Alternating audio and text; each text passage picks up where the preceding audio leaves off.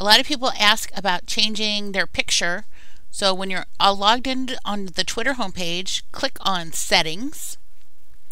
And then on these tabs, click on Picture. And this is where you would change your picture. It's just like every other, thing where you upload a picture online. You click Browse, it'll bring it up, you pick the picture you want, you click Save. And that'll change the little avatar that everyone sees. You can use JPEGs or PNGs right now. They don't accept GIFs any longer.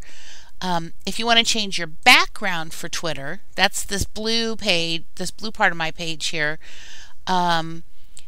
You can select the themes that they have given you, or you can click down here and it says Change Background Image. And so if you have your own, again, JPEGs or PNGs you can use, you can upload that. And you can also change the colors that are shown, like here on the side, this gray part on mine and the black text. So this is where you change all of those colors that you see on the different Twitter profile pages you visit. So that's how you change everything. And you guys would be laughing at me if you could see me right now, because I'm talking to you and I'm using my cursor to move around, but I'm also using my other hand to talk to you all, which you can't see, and I'm pointing to my screen. It's very funny. That's it. Bye.